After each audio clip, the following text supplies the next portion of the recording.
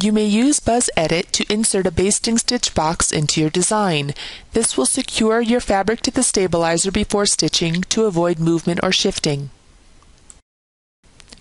Open your design into BuzzEdit and select Insert Basting Stitches from the Buzz Tools menu. Select the color chip and choose a color that you want for the basting stitches. A long stitch length is recommended for easy removal. The margin is the distance from the edge of the design boundary and can be easily changed. A preview of your selections is displayed. The Set Default button will return you to the built-in settings.